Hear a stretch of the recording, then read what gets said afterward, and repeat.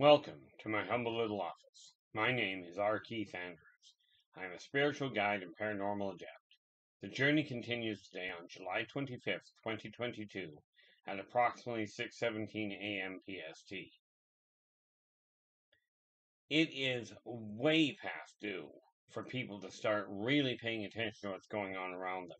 And I am not referring to the news.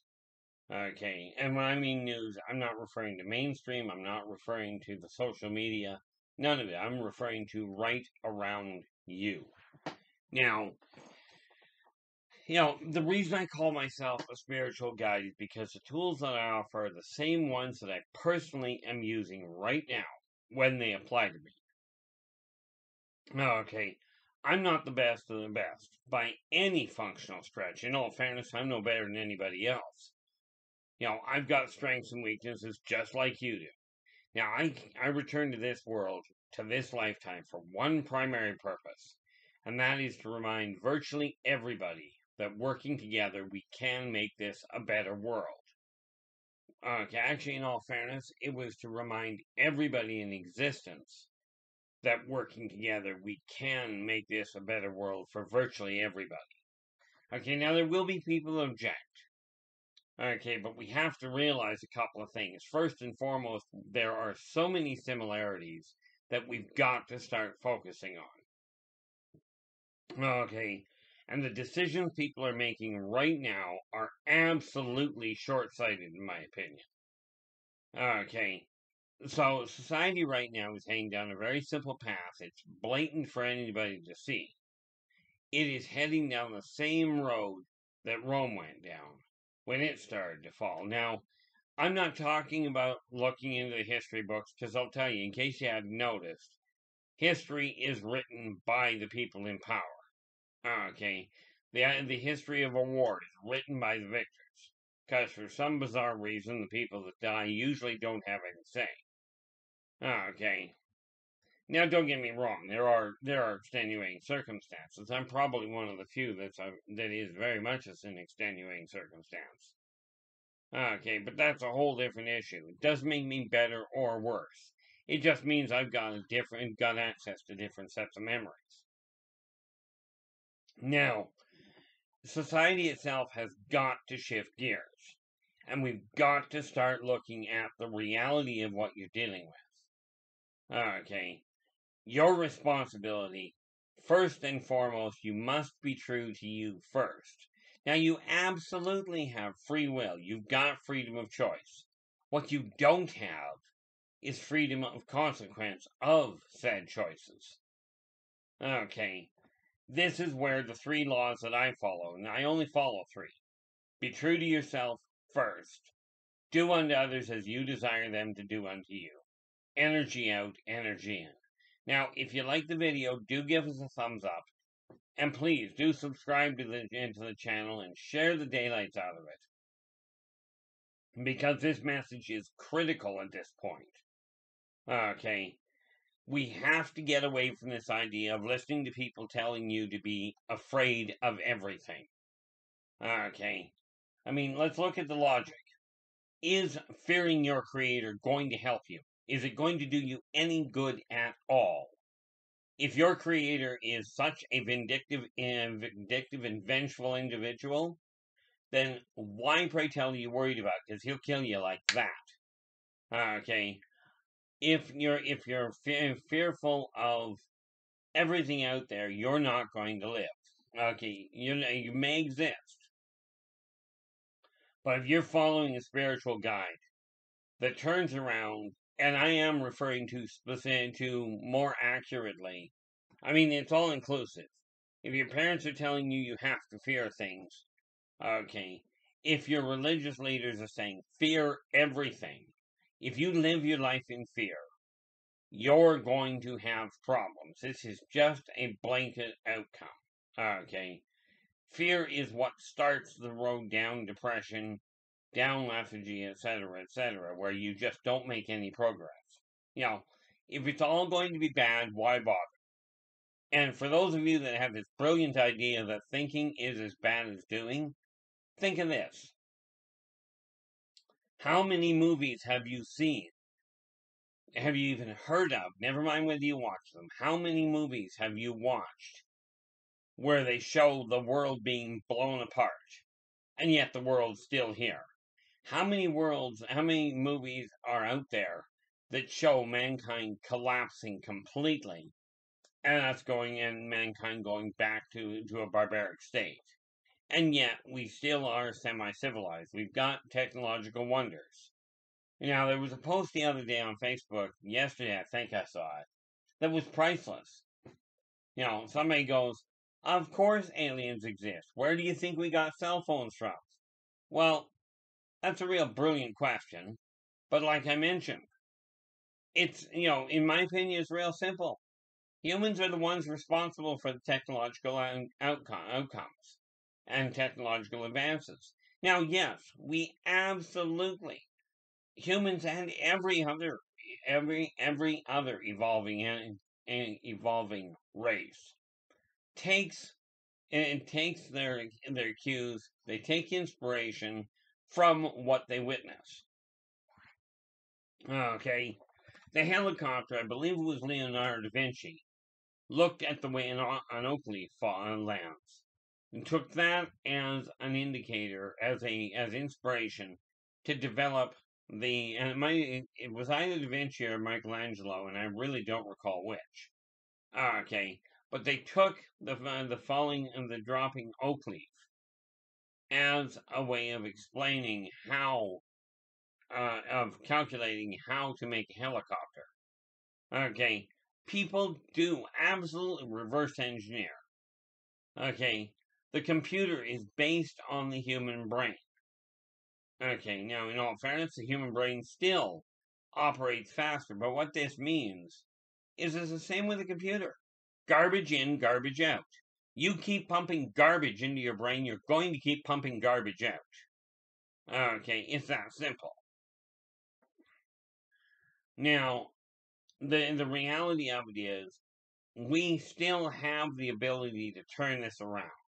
But you gotta start taking responsibility for your own actions. Okay. Now, to that end, and I think I put it out of reach, didn't I? I did.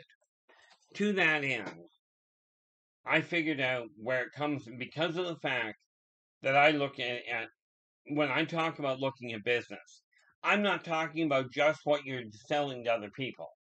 You run your home your house like a business as well. You've still got to pay attention to the finances. The finances don't care how you're feeling. You notice if you get ill and go to the hospital, the power bill still keeps coming. The phone bill still keeps coming. You up and die and you haven't got things in order, the power bill still keeps on coming. Okay. And that's one of those things we all have in common. You're all going to die.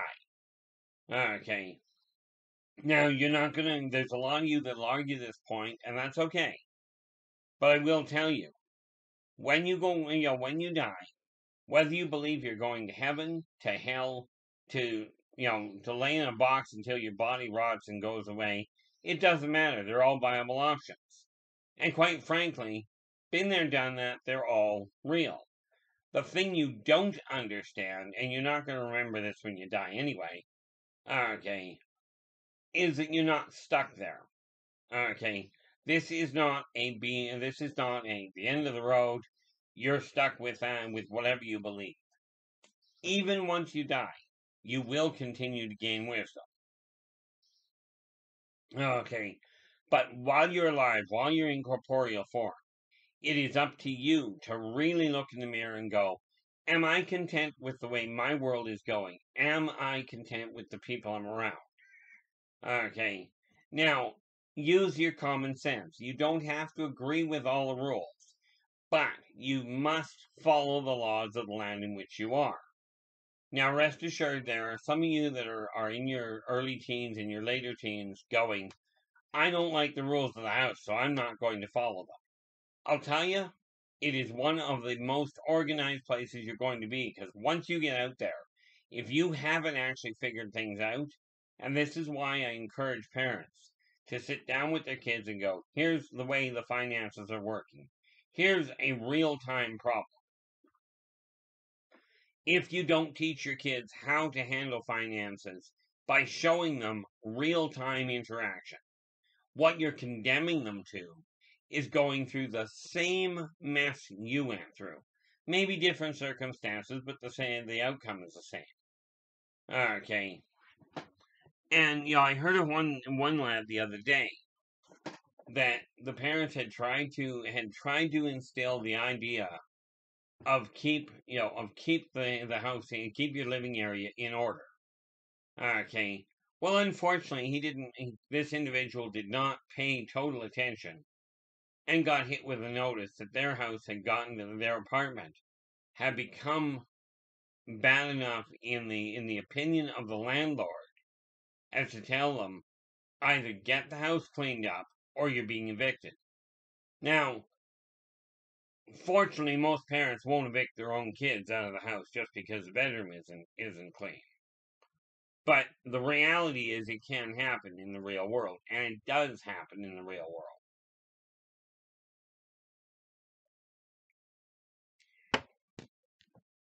Now, everyone in existence has this other issue in common. You learn by experience. Okay, yes, people can tell you, don't do that, it's a bad idea. But until you get that emotional imperative right here in your heart, the odds of you changing direction are pretty limited. Okay, I have not done as well as I should have done. Should have done in my eyes, not in anybody else's. However, I now have a battle plan laid out where everything will continue to grow. Okay, and will continue to climb. I'll know today is the 25th. So in a week, I'll know exactly where I'm standing, whether or not I'm on the right track. Well, I know I'm on the right track.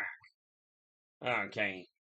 I somehow have a question. I've got to go through it today to figure out whether I'm going to hit my goal whether I'm going to hit my goal of 3,800 by the end of this month.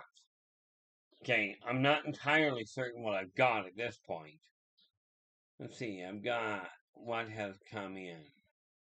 Just taking a quick look while this is a live recording, meaning all I do is when I get done, I go back and double check the date that I said and make sure that's right. If that's right, I carry on, just post it as is.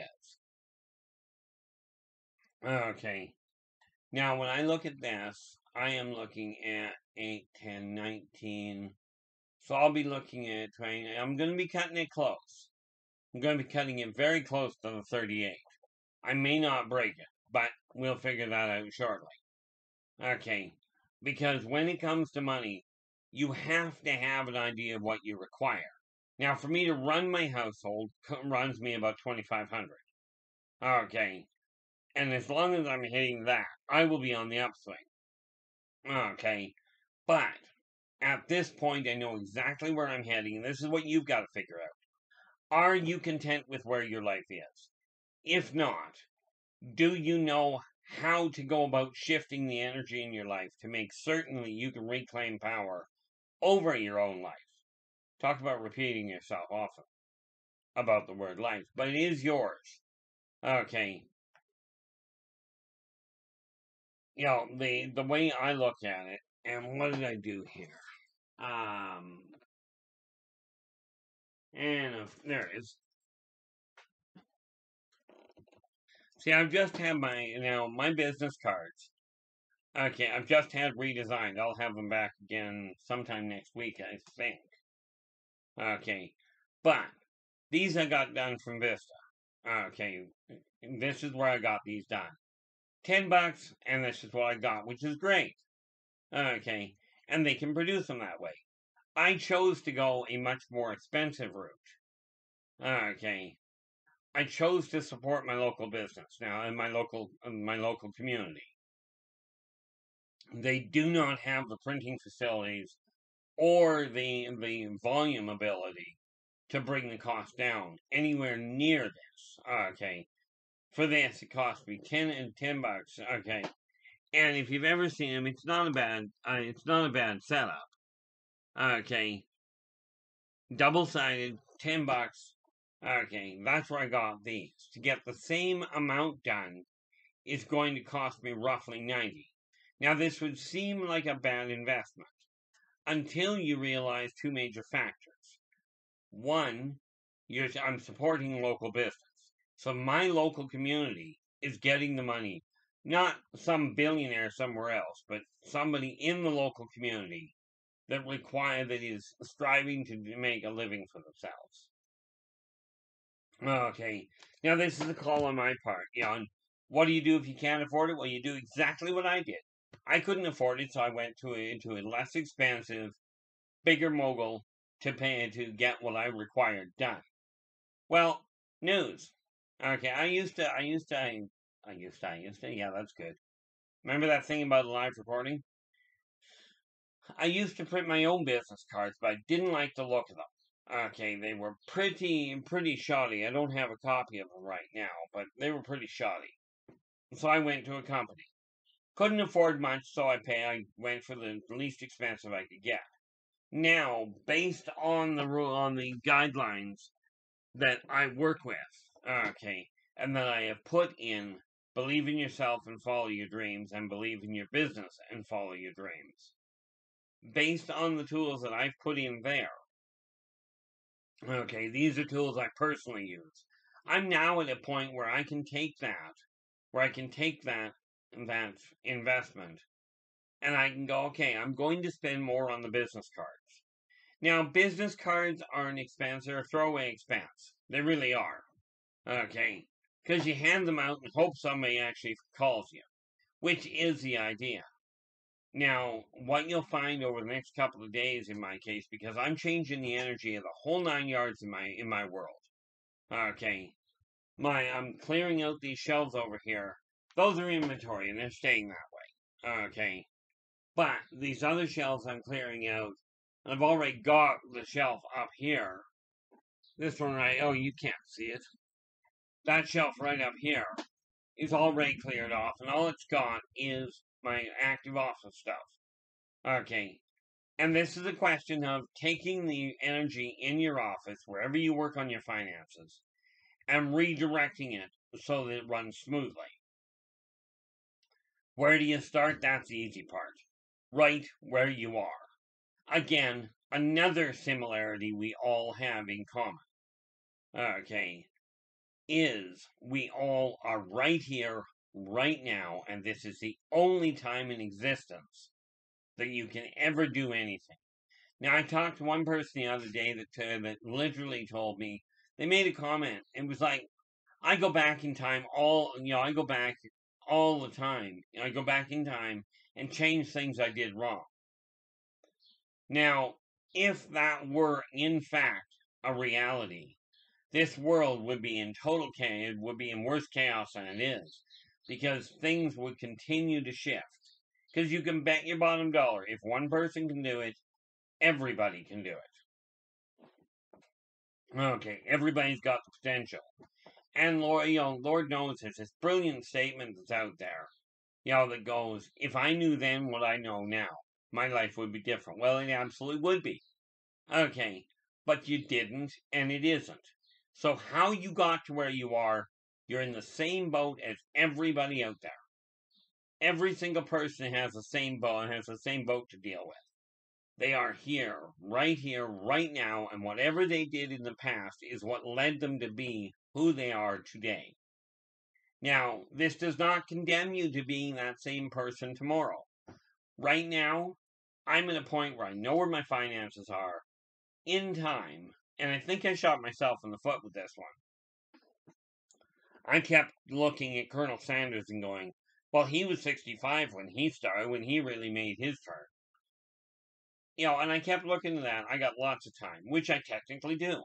I'm 59. I'm no longer interested in waiting until I'm 65. I'm just not interested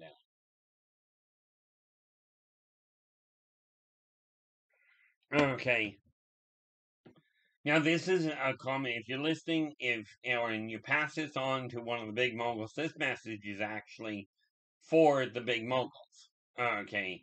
Especially where it comes to things like addictions. If you truly desire thing addiction to collapse.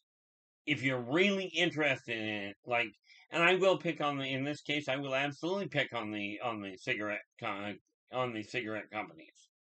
If you really want people to stop being addicted, and yet desire your product to still be sold, because I understand, we do require you've got to have a barter system.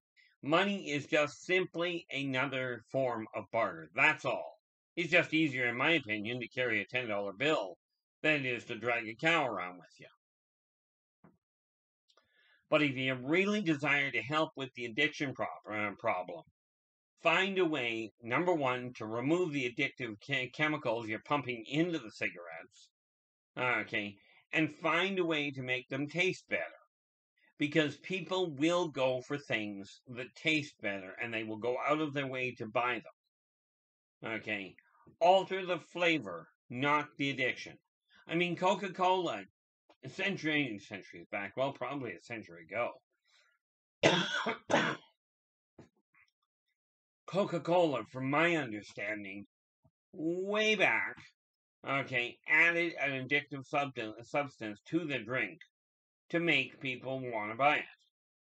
I'm telling you, if you change the flavor of things to one that people like, okay, you will get sales. It's the same as if you change the appearance of the clothing you're buying that you're making.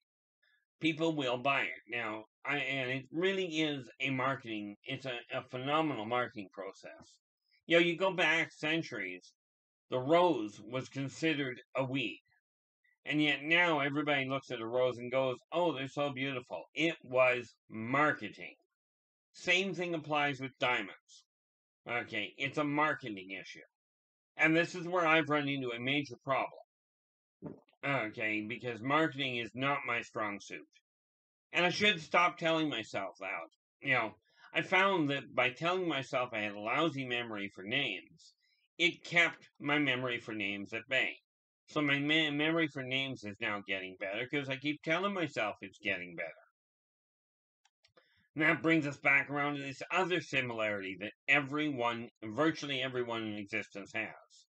Okay, whether you tell yourself you're capable of doing something, or you tell yourself you're not, either way, you're inevitably going to prove yourself correct. Now, you may not have the know-how to do certain things. Lord knows, mechanical work, one of the biggest problems with it is that, frankly, it doesn't interest me.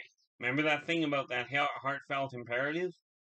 Okay, I don't have the interest to go and research cars. I went through a questionnaire the other day in reference to that. I went through a quiz on Facebook. Okay, that was asking how many different parts of cars did you know?